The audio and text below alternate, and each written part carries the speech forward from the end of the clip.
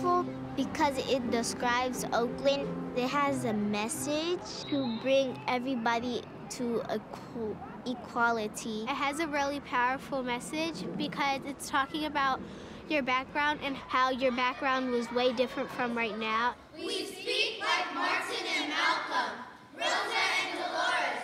We persevere like Angela and Yuri, Charisse and Cesar Chavez. We are proud, proud to speak Cantonese, Spanish, Vietnamese, Khmer, Samoan, Arabic.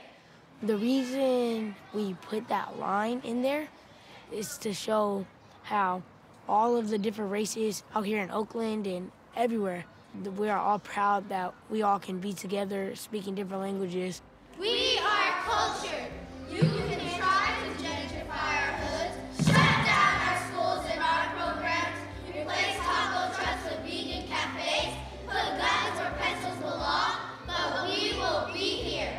People are coming to Oakland and raising the rent, and we're losing our houses. And it's also talking about, like, replace taco trucks with vegan cafes. They're saying leave Oakland how it is because it's changing a lot.